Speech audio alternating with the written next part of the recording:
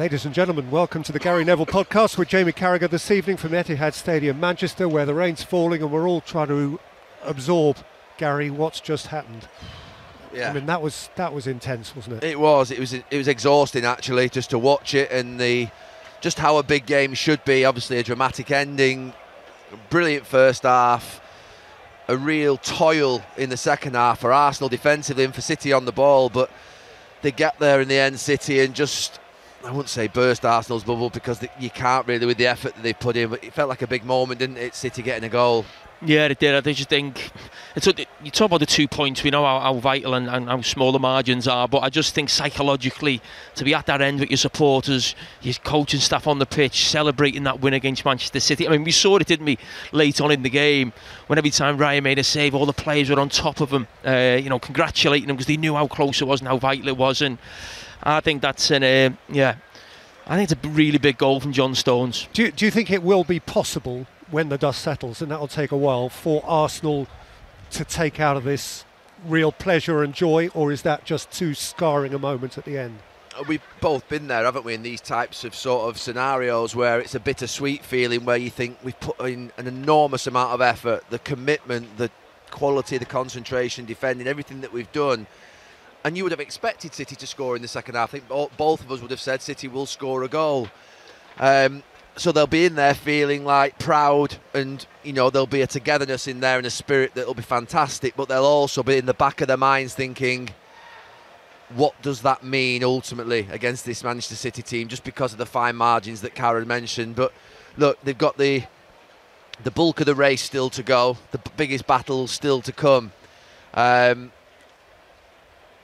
and they can take a lot out of that. What they are doing at this moment in time, Arsenal, is impressing us enormously with the way in which they apply themselves, set-piece wise and defensively. They're a joy, and today similarly so in the second half.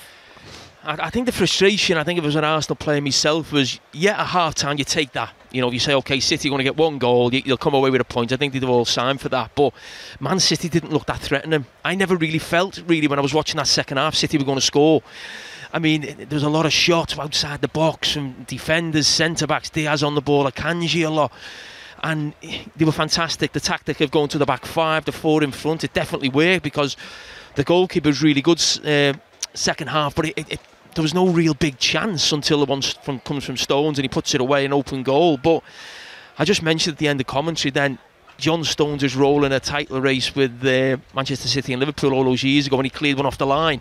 That got Manchester City a victory in that game. This one gets them a point, but you just think again, could that be a similar name again? We're talking about John Stones at the end of the season deciding a title. It felt like a defining last few minutes. I think you said that on commentary, Peter. You just felt like you were watching something monumental.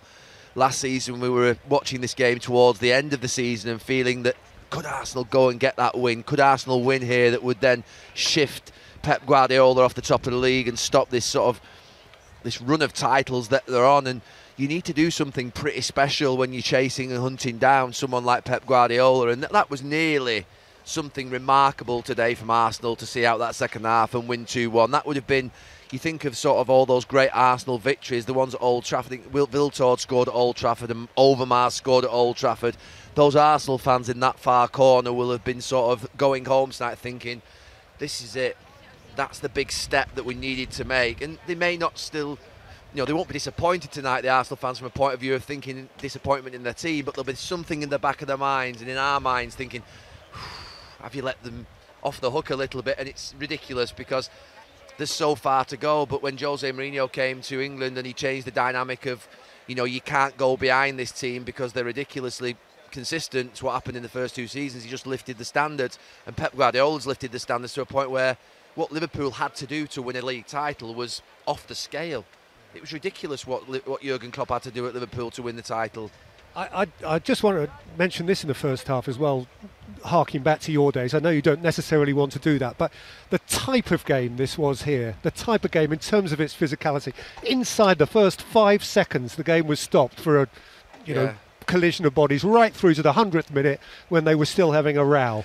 Was that kind of old school? Yeah, there's Neil. I mentioned that. You can feel that. I can't wait for the return fixture. I think there's a real Neil, maybe animosity, and that wasn't there at the start when Mikel Arteta first got that job, because Arsenal weren't a threat to Manchester City. You know, Manchester City sold them 2 players, and those 2 players helped Arsenal actually challenge Man City a couple of years ago. And that's brewing. This animosity is going to keep sort of building. You think of Manchester United, Arsenal, you think of what we had with Chelsea all those years ago, and you can't help it. There's that feeling in your stomach that there's a nastiness, isn't there, about it? And I think it's needed. I mean, we all say, people come and say, I love it. I love them coming together, and I seen a Neil on the bench at the end, and that little bit of friction, as long as it doesn't completely cross a line, it just adds a little bit of something to the fixture. And I think going forward, now we've been talking about this fixture before the game, saying the games are boring, there's maybe something a little bit missing. I think we've got it. We've had a great game, we've had that little bit of Neil, and hopefully they get each other in a cup competition as well, and we see more of it. Yeah, that's the game that sort of I wanted today. We mentioned it and alluded to it briefly before the game, of a City goal could ignite something and make it a game that Arsenal have to come out and punch, and they did come out and punch. But I don't buy into this theory, mate. Maybe it's an old-fashioned theory that you can like each other if you're going for a title. I just don't think you can, honestly. I mean, I know there's respect between Pep Guardiola and Arteta. They've worked together. And I know that there'll be admiration of Manchester City's football from Arsenal players and vice versa of what Arsenal are doing. But you can't like each other when you're about to basically commit to this. You know, they've got what you want, and they want what you've got. And it's literally as simple as that. And you can have respect at the end of the season. You can say well done and congratulate the winner. But whilst it's happening, you're in the heat of a battle and you're going for a title with each other. That game was important today, I think, for us, because we want that fight, we want that spirit between the teams, we want the battle on the benches at the end, where you can see that there's, I mean, Pep Guardiola and Mikel Arteta might like each other, but there's definitely some animosity between the benches, no doubt about that. They don't like each other.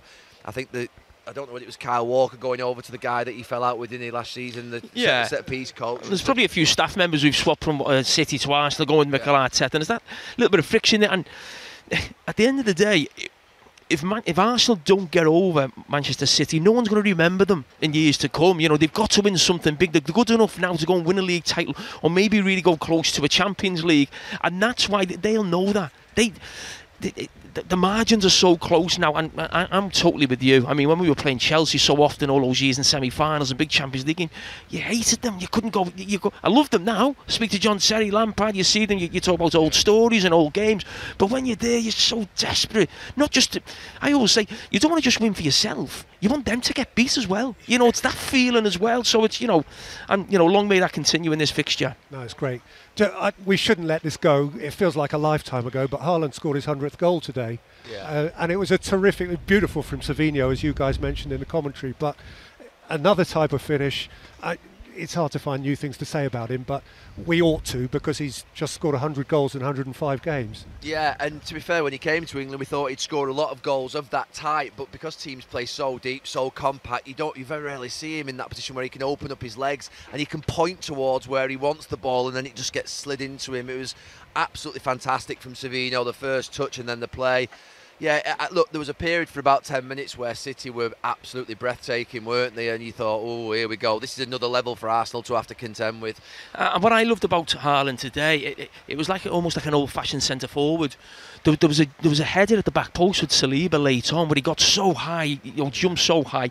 What he did for the goal that you mentioned, there was a challenge before he scored the goal, actually, where he went for a ball that he couldn't really get. He just wanted to leave one on the centre-back. Now, that's what a centre-forward used to do in the 80s on. I remember watching Graham Sharp at Everton. He'd leave one on the centre-half in the first sort of 10 or 15 minutes. You know, that was always the way of the game. But he was right up for it. And I think the fact that so many people were talking about Saliba and Gabriel coming into the game and how good they were, maybe they'd stopped him in the past. And you see him at the end when they scored the goal and the goal goes back. I think he gets booked for just barging into someone. He was at it. He was right on it, wasn't he? And I think another thing we don't probably give him enough credit for, of course he scores goals and he's a great finisher, but I think sometimes we think, he's physically so much stronger than maybe the players he's playing against, or he's playing for Man City, he gets lots of chances.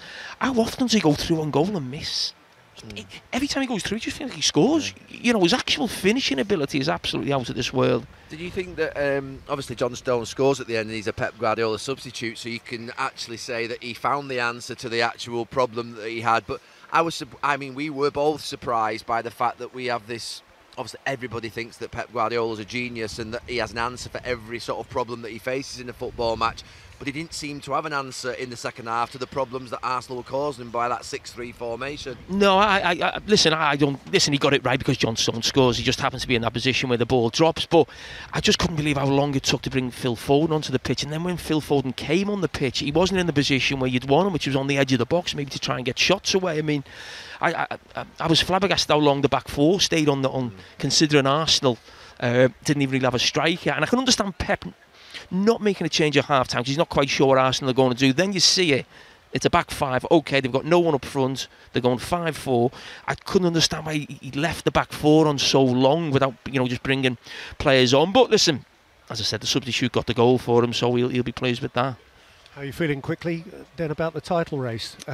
5 games in, you're backing Arsenal, I know. Yeah, I backed Arsenal at the start of the season because I just felt as though when a team's hunting you down, eventually they get there more often than not when they're getting closer and closer. And Arsenal, I thought today felt like a monumental, defining moment in this journey that Arsenal are on of trying to get to a league title. 2 seasons ago, they quite simply fell apart in the last 10 games. Last season, they go so close, and then you think, right, OK, they're learning, they're maturing.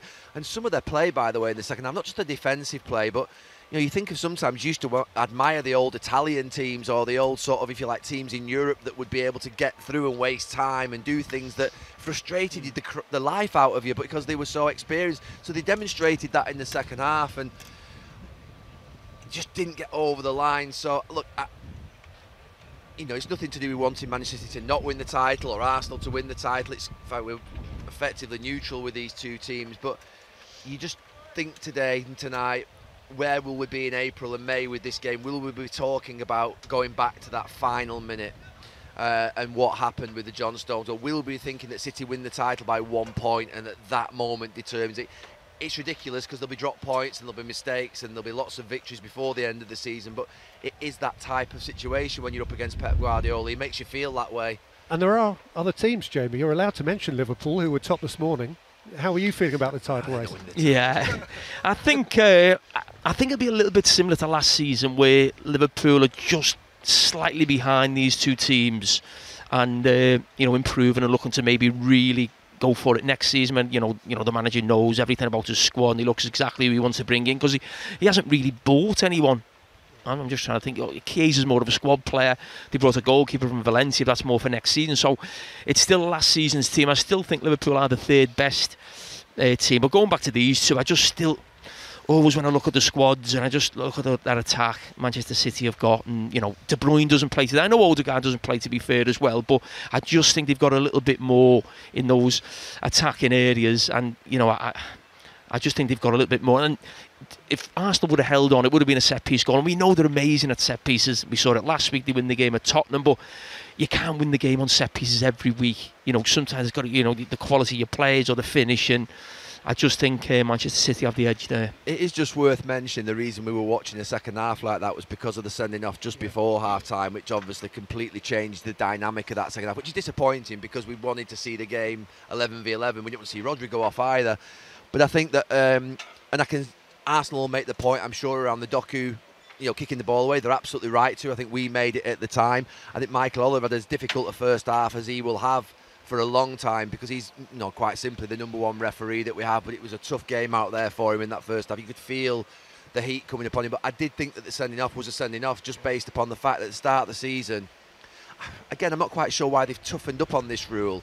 I sometimes think they create a problem for themselves, that the PGMOL or is the sort of, is it IFAB, the referee's body, when they create I'm not sure there was a big problem with kicking the ball away because of the fact now that we can add time on. If you kick the ball away for 20 seconds, I mean, I'm not saying that if it's ridiculous to kicking it away, which, I don't know what you think about it. Now this almost like sort of like zero tolerance towards kicking the ball away, even if it's not nudged away a little bit. It's delaying the restart. It's not just kicking the ball away. It's actually delaying it. But what I'm saying to you is, were you getting sort of like wound up about delaying restarts last season? Obviously, it wasn't something that was like really bugging me as a sort of commentator on a football match. So they've almost in some stamped down on this, and Arsenal have obviously found that this season, even Declan Rice in the second half got booked for it. So it's something that's not going to go away, I think, as an issue. But Trossard was silly. I mean, his first one's a straight yellow card, the pull back, and then he knows once he kicks it away. So, I mean, just worth mentioning that, I think. You thought it was a red card, did you, Trossard? Yeah, but it's daft. He's pulled someone's shirt back. Listen, that can happen in a game of this magnitude. You're worried about someone getting away from you. But once you're on a yellow card, I think it was one of them that... You say they've stamped down. It's probably one of them in the past where you think the whistle's only just gone, I can get away with it. I think Trossard knew what he was doing, but he thought the whistle has only just gone maybe a second before, I can get away with this one. But the way he kicked it away as well, I mean, it's still going. You know what I mean? He just put his foot right through it. So, you know, it was daft. And that regulation or change in interpretation has now cost Arsenal 4 points in the Premier League. The game against Brighton and here today. I mean, listen, that's a facile interpretation. The game might have played out differently, who knows? But on the face of it, they have led 2 games, had a player sent off, and conceded an equaliser. Was there any City player right next to Trossard that even if he'd just almost gone to kick it and missed it and left it there, that City would have had to have still gone and sort of fetched the ball? I don't think it was, because sometimes you can just leave the ball and actually it's still sort of, if you like, buy you a bit of time to get back in. But anyway, just I can't remember if it was a City player near you. No, but I don't. It was always one of them that, because it was so close to half time, it was always going to go in the box. It wasn't like City were trying to and he was going to be out of, he wasn't even out of position. It wasn't, you know, sometimes someone does something you think, oh, I'm out of position, or Declan Rice does it because he's trying to stop a quick free kick in there and he's behind the ball. It was never going to be that situation, so I've got no sympathy with him at all. I had a bit of sympathy with Declan Rice. I can understand it from the official's point of view, but I had a bit of sympathy with him and thought, could the official have found it, you know, a different way to sort of handle the situation? But not with that one. That was absolutely daft. And I think you said on commentary, Mikel Arteta sort of gave him a hug when he came off. But I think when, you know, you take the emotion out of the game and he's going back through the game, maybe tomorrow at the training ground, he'd be like, what are you doing? Absolutely daft. Yeah. Take a while to take the emotion out of that game, won't it? It will. It was really emotional. It was a good one. It was a belter. Thank you, chaps. You, Peter. Enjoyed Thank you. that. Thank you.